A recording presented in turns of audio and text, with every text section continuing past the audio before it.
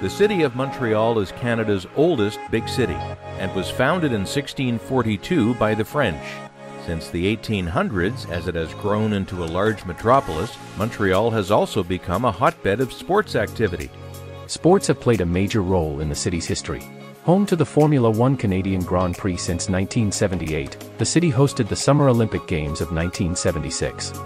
Montreal is home to the oldest rugby club, golf club, curling club, and active sports club in North America, and is also home to both the world's oldest lacrosse team and hockey team. Montreal's famous McGill University is partly responsible for this, and the school has played a vital role in the invention of three of the biggest sports in North America. Thank you, Canada, for giving us hockey, basketball, and thank you for football. What? No way.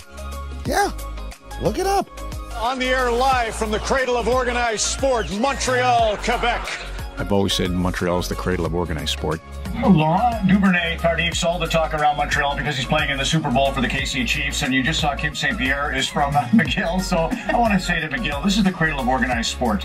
James Creighton created the rules for the game in 1875 that begat hockey. We can thank Mr. Naismith for basketball, and he was a McGill grad. And finally, the first ever football game, I don't know if you realize, but in 1874, it was McGill versus Harvard down in Cambridge. First ever football game, so that's basketball, hockey, and football all going itself to this part of the world.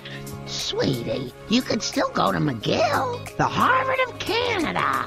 Hey, we're gonna watch Super Bowl 13 later. Want to pull up a chair? Oh, thanks, but you know, I prefer the fast-paced Canadian three-down system. I mean, American football is a real snoozer, huh?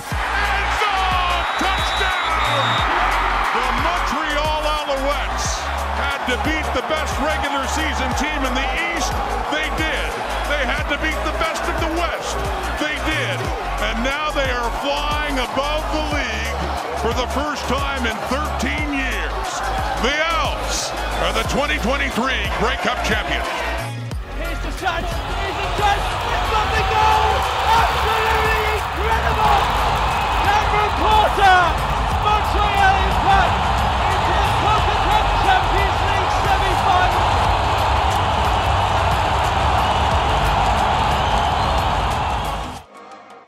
Through the center zone for Montreal. Dano sneaks in, the pass across. They score! For the first time in 28 years, the Montreal Canadiens are on their way to the Stanley Cup final. Here comes Montreal over the line. In front they go. They score! To the finals they go! Montreal scores! Gallagher. Dano! Oh, I love you! The Montreal Canadiens, they do it! I can't believe it! Et les Canadiens s'en vont en finale de la Coupe Stanley. SD des Tabarnak. Hound fans, they gotta be crying. The province of Quebec is on fire tonight. Let's go!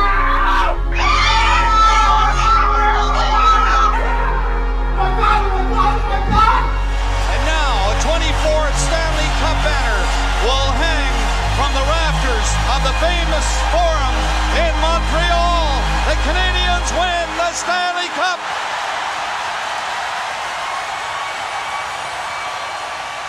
Everybody knows that the Montreal Canadiens have won 24 Stanley Cups, and if you didn't know that, well, chances are some drunk Habs fan has bothered you about it in a bar somewhere. What team has won the most Stanley Cup championships? Montreal Canadiens. Swish, baby.